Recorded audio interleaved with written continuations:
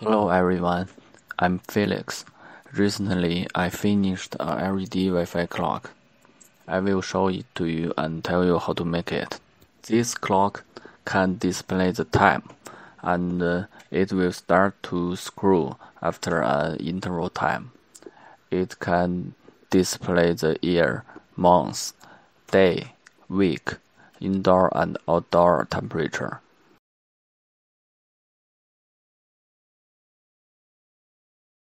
The display style is configurable. As the ESP8266 clock, it uses the NTP network time synchronization. It will synchronize with the NTP server every hour to ensure the accuracy of the clock. An external photoresistor is connected, which can realize automatic brightness control according to the ambient light intensity. Can avoid dazzling your eyes at night. An external DS18B20 is connected, which can get real-time temperature. The temperature behind is the real-time outdoor temperature. It is get through the internet using the weather API. I spent a long time enriching the functions on the software. I made a lot of configurable options. You can configure in the web page. I also made the OTA upgrade function. If new features are added, I can push the firmware to everyone. It's easy to configure Wi-Fi. You only need to connect your mobile phone to the access point established by Wi-Fi clock, and it will automatically open a web page. After selecting SSID and entering password, you can complete the Wi-Fi configuration. After connecting to Wi-Fi, you can access the configuration page through the IP address of Wi-Fi clock.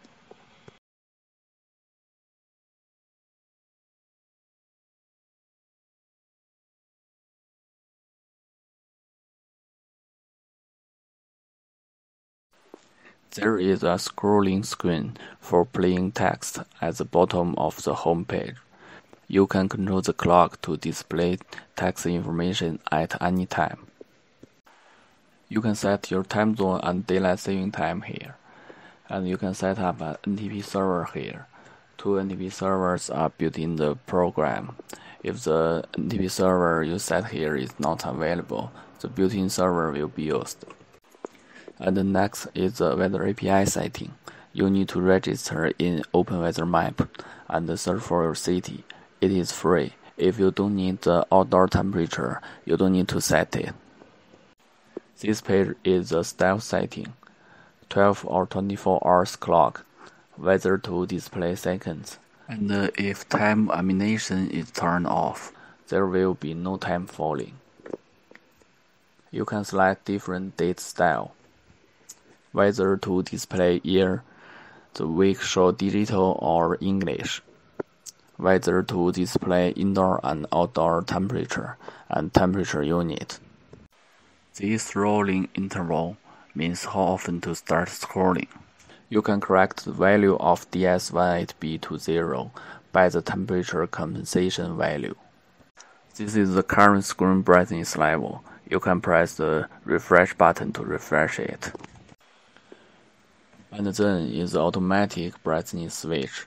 If you don't connect the photoresistor, don't turn on this switch. Level is the sensitivity of automatic brightness.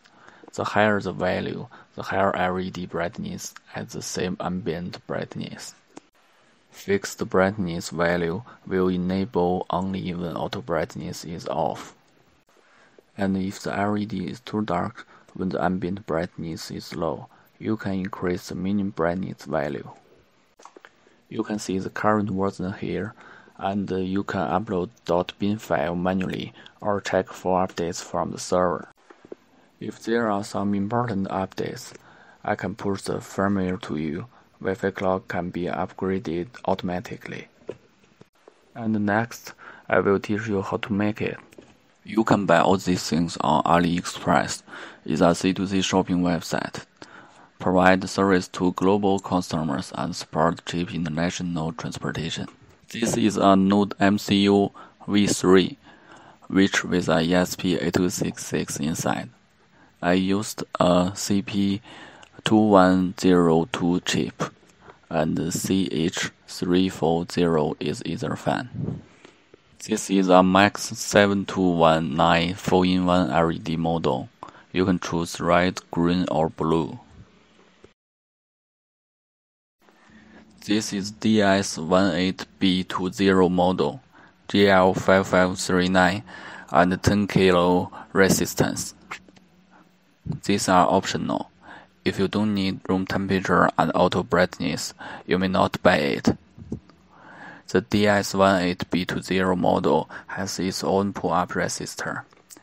If you can't buy a model, you can buy a common DS18B20 and a 4.7 kilo resistor. It's equivalent to DS18B20 model. GL5539 and 10 kilo resistance are for auto brightness. The case of the clock I made with acrylic, connected with copper post. I don't know if you can easily buy these materials. Acrylics need laser cutting.